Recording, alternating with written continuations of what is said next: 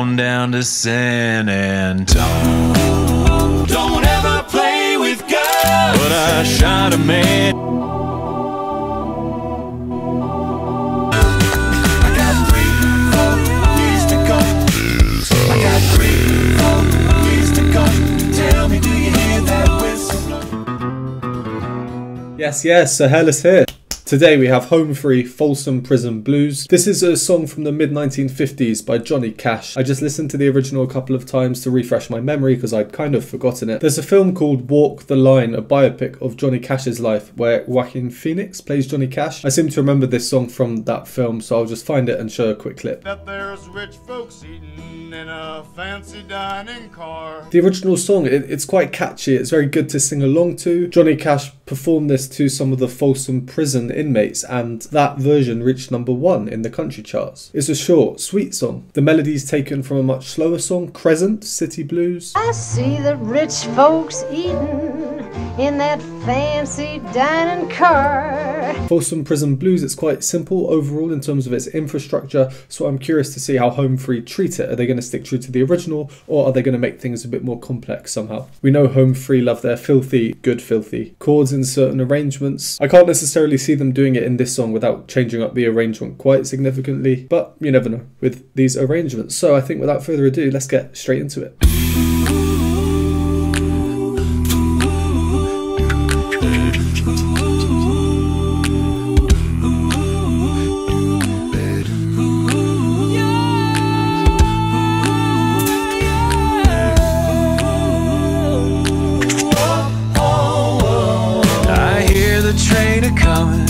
It's rolling round the bend, and I ain't seen the sunshine since I don't know when. I'm stuck in Folsom Prison, and time keeps dragging on.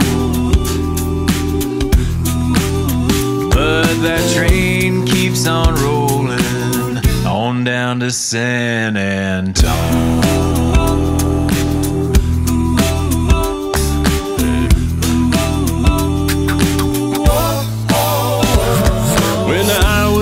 A baby, my mama told me, son, always be a good boy, don't ever play with guns. But I shot a man in Reno just to watch him die.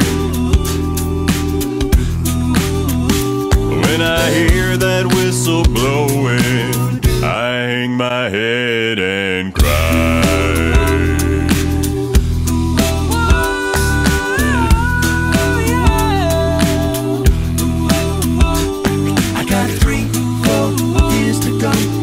Do you hear that whistle blow? Folsom Prison Blues. Tell me what I got to do. I bet there's rich folks eating. Yeah, okay, I did not know what to expect here. This is fun. I really like what they've done here. The video as well, great video, isn't it? Not complex at all, just fun, and the way that they just have these little differences, like the mug shots, side profiles, all that kind of thing. Alright, well, even though it doesn't sound like there's too much variety in there, I think there's probably still quite a lot to talk about. So if you don't want to hear me go over the analysis, here's your chance by skipping to the timestamp here. So first things first, as usual, let's talk about the keys. The original song is in F major, Home Free start in E minor. The original song, the opening, I hear the train a-coming, it's rolling around a bend. Being in a major key, being happy and really quite bouncy and energetic is interesting considering the subject matter. The lyrics really are quite sad about someone being locked away. A minor or sadder musical setting surely seems more fitting. Well, that's the approach that Home Free go for. All of the notes that they're singing in this introduction outline this chord, which is the chord of E minor 7. I want to notate this in music terms to show you, so cue Sir Hairless from the future to discuss that a little bit. So here we have the music, the 4 parts that we hear.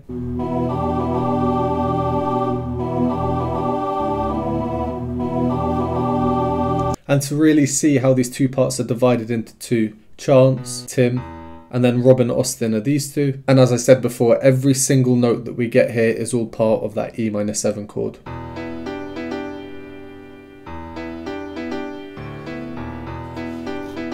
So as we saw there, Tim and Adam have the drone notes in the bass. Tim takes a chance to breathe and then comes in on the same note. Chance doesn't, he stays all the way through. This difference between them adds a tiny bit of subtle rhythmic variety, but also, I feel, it creates this slightly agitated feel. Also in their two parts, we get the only notes that aren't technically part of that E-7 chord, and that's their chromatic notes here. These are just called passing notes. They don't contribute to our assessment of the overall harmonic foundation at that moment, and chromaticisms are very bluesy. Like me, you might also find that this opening has a bit of an eerie feel, that something isn't quite right. That's because of the intervals between the two pairs. Tim and Chance are in fifths, so singing 5 notes apart, and Austin and Rob in fourths, 4 notes apart. Tim and Chance and Rob and Austin. These two intervals, a fifth and a fourth, they're considered more archaic than, for example, a third. These intervals they're using, they go back many centuries in Western music. The fourths, fifths moving in parallel motion was known as organon. So to me it always sounds a bit strange when it's that exposed like that. Overall, the intro to me is very interesting, eerie, almost a bit outdated. It has a lot of suspense in it through slight agitation. It's different to the original song, that's for sure, and it got me wondering what is going to happen with the rest of the arrangement. Austin then comes in very high up, right at the top of a classical tenor's range, to give a bit more of a modern feel through this sustained note. Little vocal runs as well. And in terms of the beats, I like how we have clicks in addition to Adam's other effects. These clicks, I don't know, there's something foreboding about them almost. Maybe I've been watching a bit too much West Side Story. I wouldn't even be surprised if the clicks are actually done by Adam's mouth and they've just put it in using multi-tracking. They do a very nice transition from the eerie, strange introduction part into the melodic lyric line. It's a sequence of more harmonically stable chords. I hear the train a-coming. And then we arrive at the melody, which is now major, like the original song. However, we're now in E instead of the original, which is F. So just a tiny bit lower. Chance has the melody, which is perfect for, I think, it's slightly more raspy, not that angelic of a voice. And he's supported by these sustained chords, like we had in the introduction. And then with Austin coming in with his ahs. And I ain't seen the sunshine since I don't know when. Compared to the original, which has a guitar strumming rhythmically and a double bass and a quicker beat, this is quite different. And I ain't seen the sunshine since I don't know when. The BPM, the beats per minute of the original song, is a fair bit higher. The original song roughly 110 or so. And Home Free around 92. So Home Free, through their musical choices so far, are playing to this slightly slower tempo, downbeat version. It's very fitting. The lyrics here, time keeps dragging on. Time keeps dragging on. Now in harmony too, not just one melodic line, which reinforces the words they're singing, giving them a bit more of an oomph. And I like how now the melodies in the whole major thing, we do switch back to the same eerie introductory motif. Outlining that E-7 chord. Then everyone comes off and we get this descending motif that's so typical of blues music. On down to San Antone. And then being in a lower key than Johnny Cash slightly, Chance gets to sink that tiny bit lower. Then it's Tim's turn to take over. Nice. Always be a good boy. Don't ever play with girls. Very nice there. The chords we have on Don't Ever Play. Nice little bit of dissonance there, and everything else is removed to highlight that. These are important lyrics too. They're the advice his mama told him that he chose to ignore and then ended up spending years in prison. Then the next part, we get these lyrics. But I shot a man in Reno just to watch him die.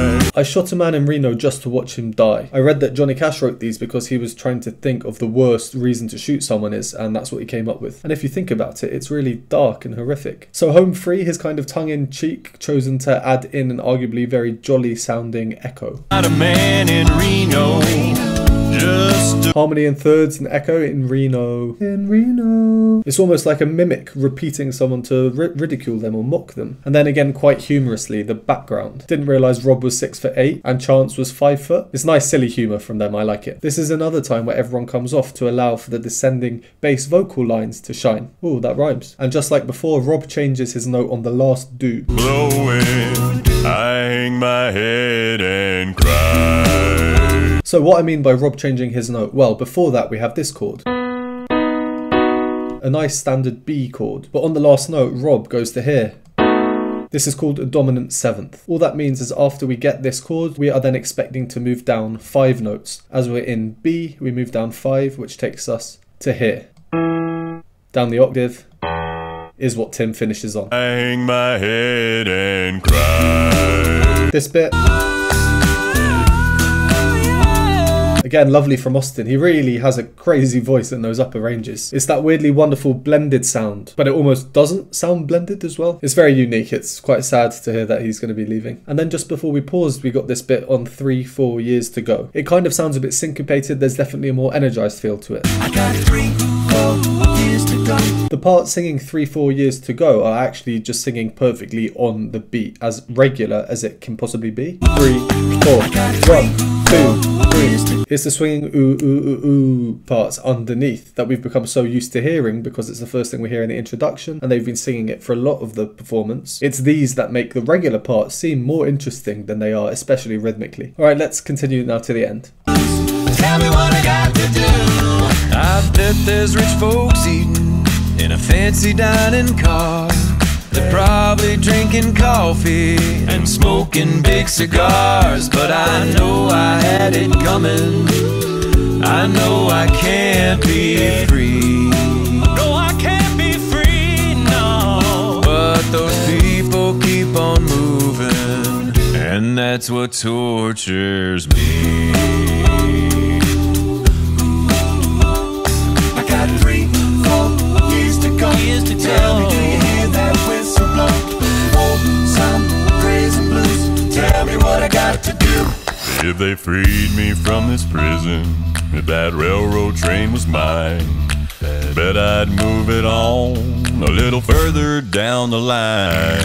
Far from Folsom Prison, that's where I'd wanna stay.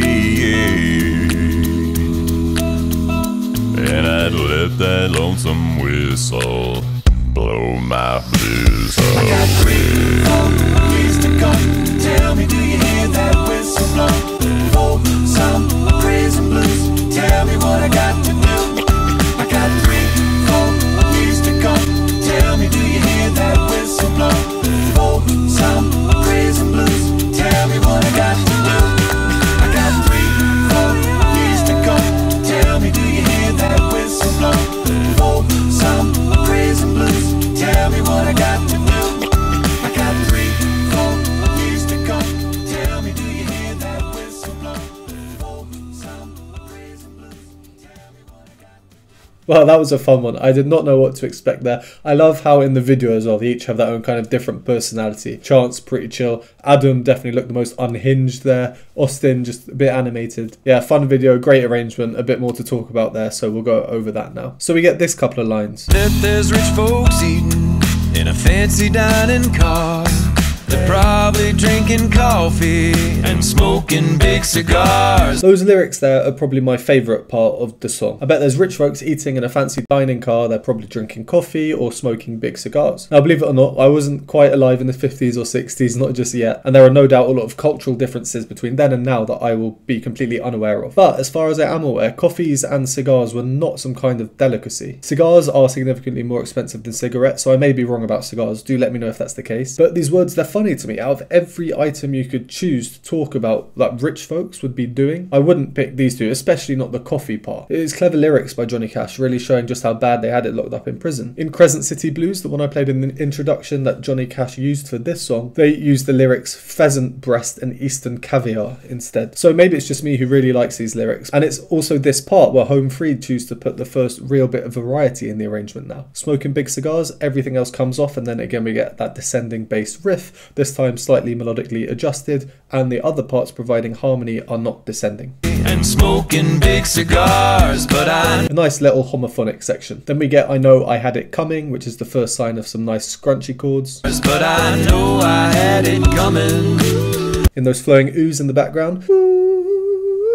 And then the words No, I Can't Be Free. In Rob, this is the first element of bluesy freestyling. And again, repeating words, I can't be free. Quite powerful words. No, I can't be free, no. Adam, you know, a real backbone in this arrangement in particular. Nice to see his No moniker appearing again. Folsom Prison Blues. still can't believe he produces that with his mouth. Mad. On the words "tell me what I got to do," we get a nice homophonic scrunch chord. Tell me what I got to do. What was that chord there? We had Tim, who was singing a B, but off this keyboard unfortunately, but it's down there.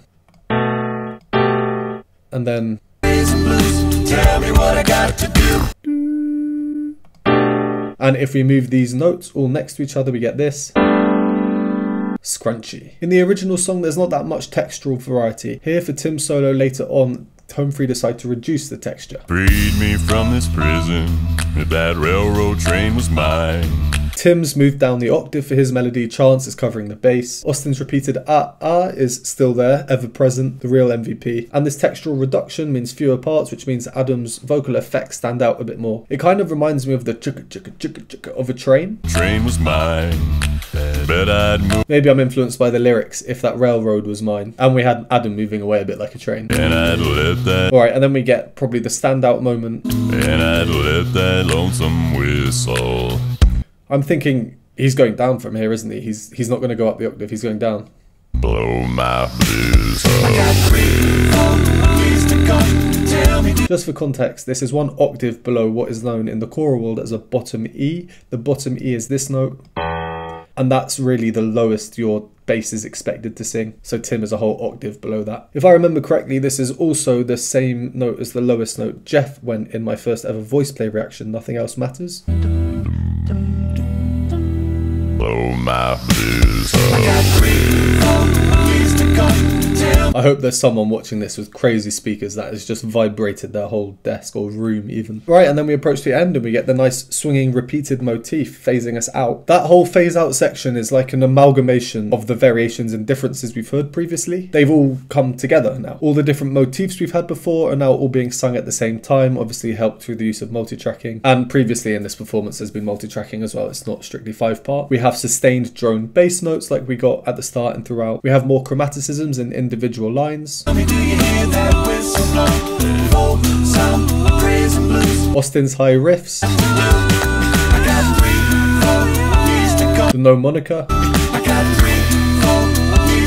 And yeah, speaking of Adam, I mentioned earlier, but he just looks the most unhinged out of all of them in this. I think he's been given the slightly loco character. Tell me what I got to do. Some prison blues. Tell me what I got to do. The only thing really missing from this phase out is one of Rob's bluesy freestyle type repetitions. Yeah, well, okay, well, yeah, that was a fun one, wasn't it? That was a fun one. Whilst very different to the original song, it was also very similar in the sense that the original song is fairly repetitive and there's not too much going on. Home Free really honed in on this repetition, but one of the most repeated things was that eerie introduction, which just added this element of interestingness to the overall harmonic foundation. Nice rhythmic variety in there, little bits here and there, switching up the octaves. Overall, pretty good performance, I think. Very happy with that one. Alright, thanks to everyone who recommended that one, and as always, thank you very much for watching. Would appreciate a like and subscribe. If you enjoy my content and want to support me and join the community and take part in future polls, you can do so by joining the YouTube memberships or Patreon linked in the description below. And I will see you next time.